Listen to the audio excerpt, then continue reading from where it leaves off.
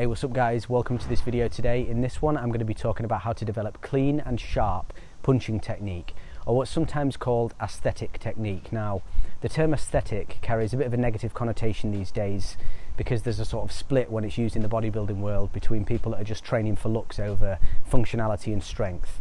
But when it comes to striking, the word aesthetic has a bit of a different meaning because it's not exactly a hard and fast rule, but generally when a technique looks nice to the eye, when someone throws a really nice cross, for instance, that's very sharp and whippy, it generally means that's an effective punch, which is why when we see a professional boxer moving around, someone who's very seasoned and has been doing it for a long time, we can just tell by watching them, even if they're not actually hitting against something, that those punches carry some real stopping power. So I've noticed this general tendency that happens with people when we're sort of training together, or when I'm speaking to them about their technique, they're able to sort of make those corrections on the fly in that moment, yet when they get back in their regular training environment, it all goes over their head and they slip back into their old way of doing things. It feels that they're moving in a certain way and they get quite buzzed up, you know, because they've had what feels like a good training session. And then when they look back at some clips of themselves, they're a little bit disappointed because it doesn't exactly look like how it felt. And I think the reason for that is that they're not really aware of what they're actually doing wrong. So they look back at that footage and they know it doesn't quite look right, but they can't really tell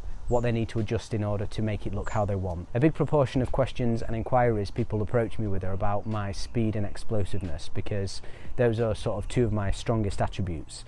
But really it's quite a difficult thing to approach because it's not just one area of training. All of these things basically work together. So you don't just do one certain thing for training, one thing for technique, one thing for power. There are different methods to train all of these things, but they all need elements of each other to work together.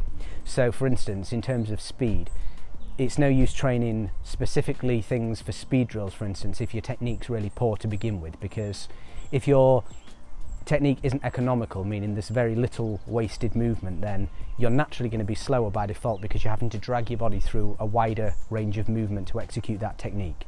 So this stuff we're going to cover today is some of the bare bones foundational elements that you're going to be able to build on top of. So this is one of the first things you should really address, and this should be constantly trained throughout all of your sort of martial arts or boxing journey. The way I'm going to be showing you this stuff today is going to be literally me stood right here. I'm not going to be hitting against a bag or any pads or anything like that, and the reason for that is because you could call this like a state of order. So there's no external stimulus coming in, there's nothing to throw me off the technique, so I'm going to train it without any type of resistance, because if you can't do the technique well or to a sufficient level in a state of order, then you're never going to be able to do it in a state of chaos. And when I say chaos, I mean with somebody striking back at you, having to move at awkward angles because they're blocking your approach and things like that.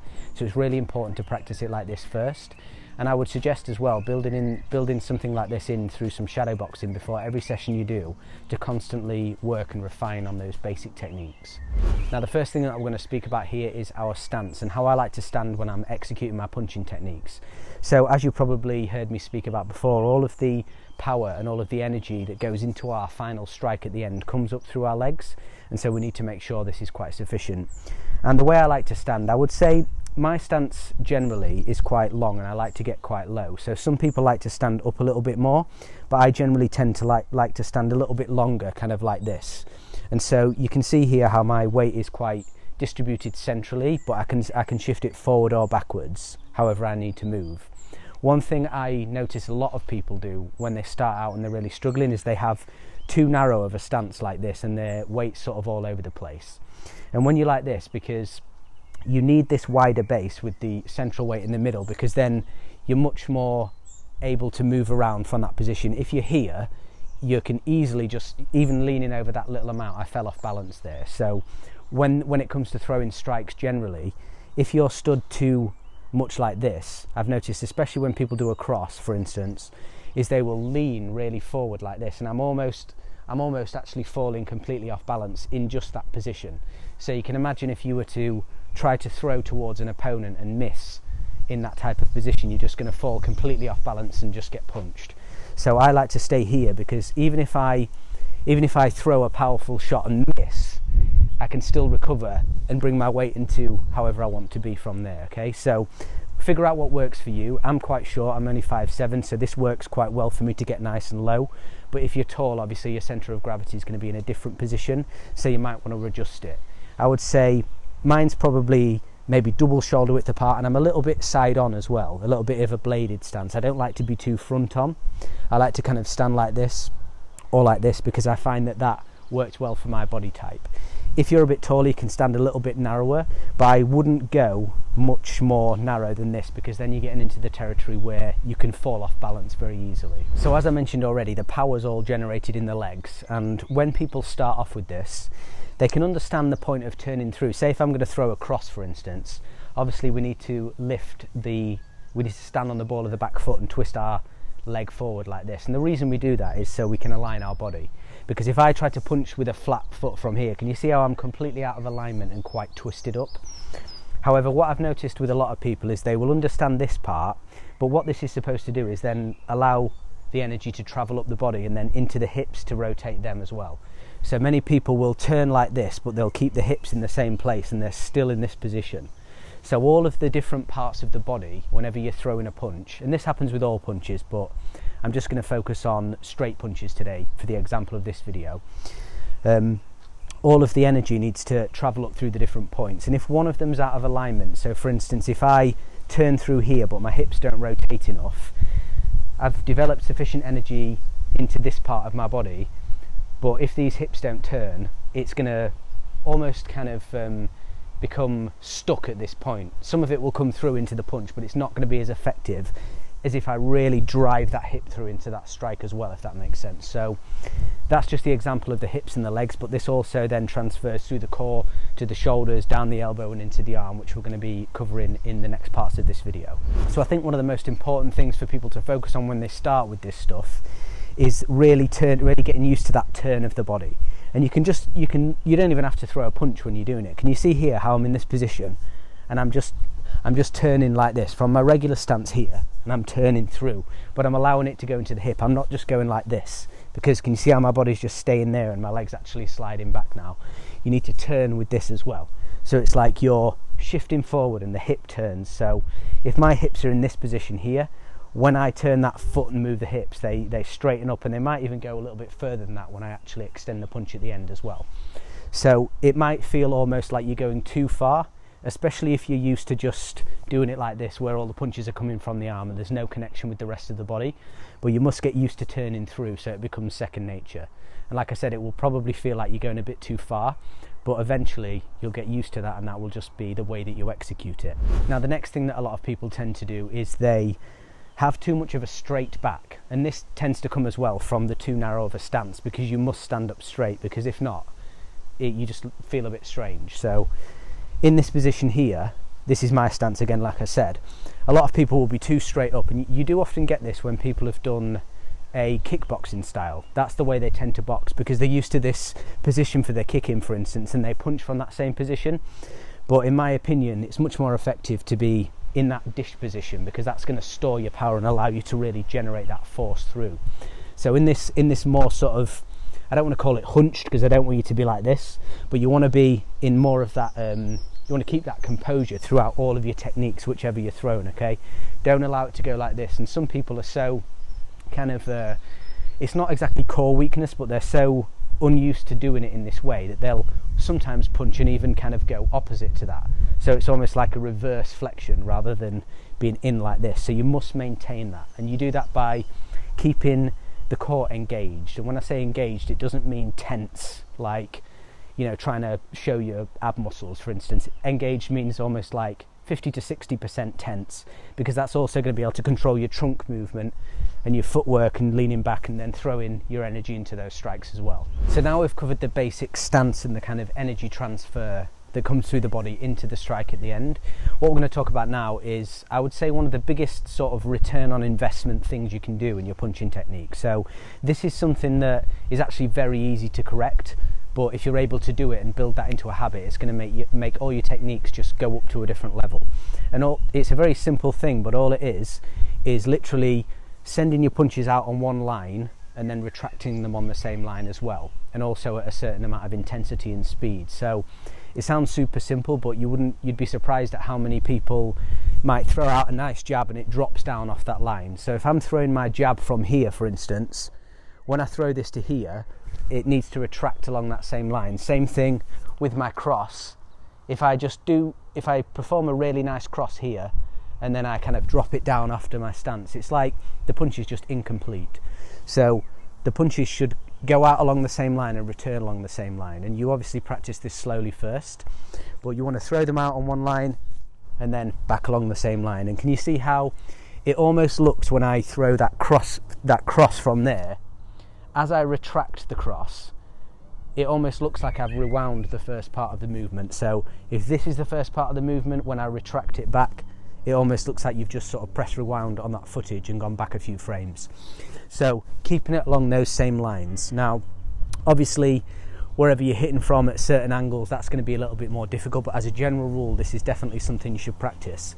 And you want to imagine almost that the punches are between, you're punching through like a tube or something like that, and you can only put your hand through it and pull it back. You don't want it to drop off that line. So when I say that, I don't want it to go like this, or I don't want it to go jab cross and then I drop it down, as you often see beginners do. So one thing I always like to think about with this is just bear in mind, if you're throwing a punch at 100% speed, say for instance mentally, imagine retracting it at 110%, because obviously this is a position, whenever you have one of your arms sticking out, you've lost one of your defences there.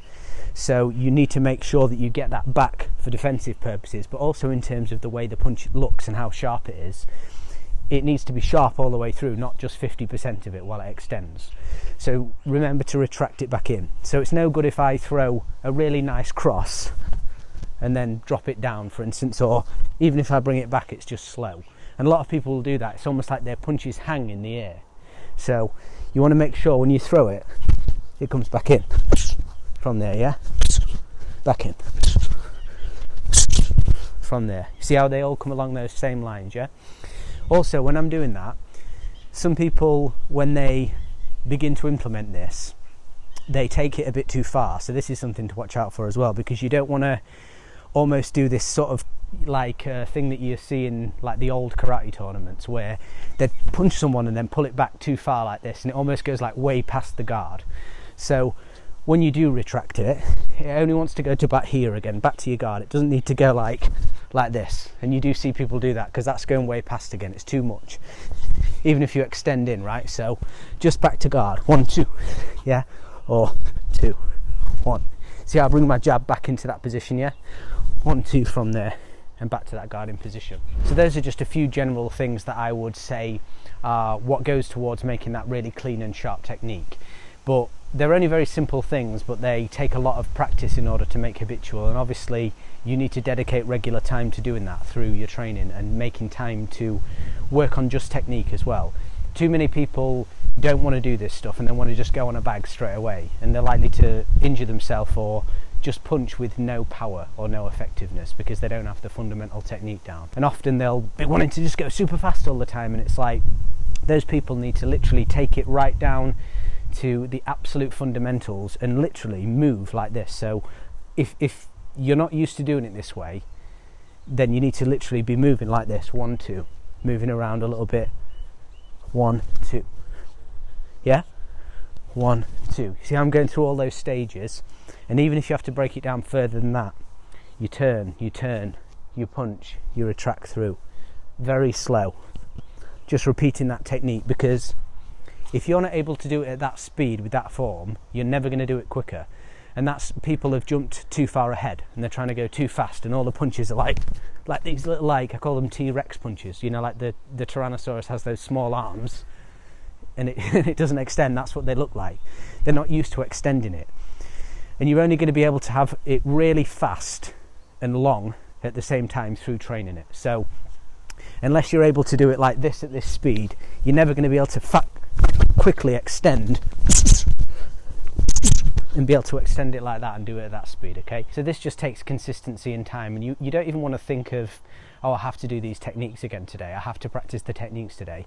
This should be something that you just want to, every time you train, should be something that you do just second nature. You always practice some of these techniques.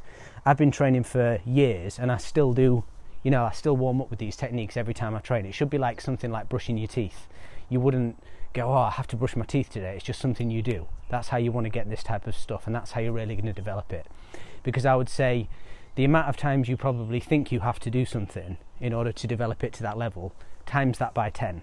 That's probably a more realistic number, but you shouldn't be even thinking of it anyway like that. It should be just, you should be aiming to just make it second nature. So that's why, again, I always talk about this, but you need to enjoy the process and what you're doing, because if everything's just a means to an end, that you can't stick to it in that mind frame. So that's practicing the techniques in a state of order, and order meaning there's no external stimulus, there's nobody coming at you and stuff. And then when you start to add different things on top of that, it becomes more difficult again. So the first thing is to learn it just like this, static, and then start adding some basic footwork in, because that changes everything once again and adds another layer of difficulty and challenge, because as you start to move your body, especially if you pivot and things, you've got to get used to your centre of gravity resetting itself before you can strike. Again, I see so many people who have like no business doing complicated footwork or trying to do complicated footwork and big long combinations of punches when they can't even do a nice jab and cross in a static position. So they'll start to be trying to do this footwork and punching in the middle of steps when they have no centre of gravity and stuff, and it's just the wrong way of thinking. Start slowly, start at the beginning and build up the skills, because then everything you do on top of that is going to not only be much easier, but it's going to be much more effective as well, because you have that foundation of strength underneath everything. So I hope you enjoyed this one today, guys. I haven't done one of these videos where I sort of speak to camera and take you through a skill for quite a while, but I'm going to start doing more of these because I just find it's a much better way to teach, you know, techniques while I'm actually doing it and speaking to you on the fly, so I can explain what I'm doing. So yeah, hope you enjoyed it, guys, and if you'd like to book a coaching call with me for any help with any of this stuff, or any things with mindset and things like that, anything that basically I cover on the channel that you'd like some personalized help with, then you can book that in the link below, and I will see you in the next video. Thank you.